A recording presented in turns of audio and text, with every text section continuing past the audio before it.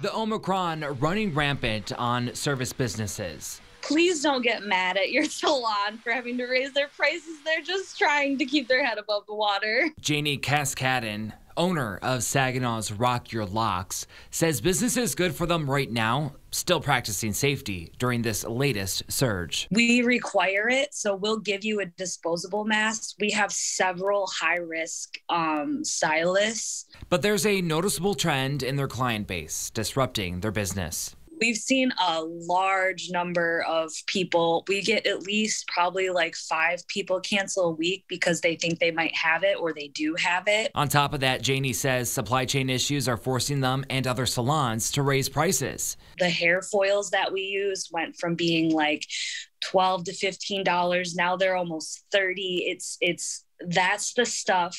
And that's why you'll see salons saying we have to raise our prices. Cancellations, higher prices, all taking that financial toll. You get stocked up that morning, you spent $200 getting ready for this appointment, and now you're out $400. And all of this stacked on top of each other, resulting in major income loss for stylists.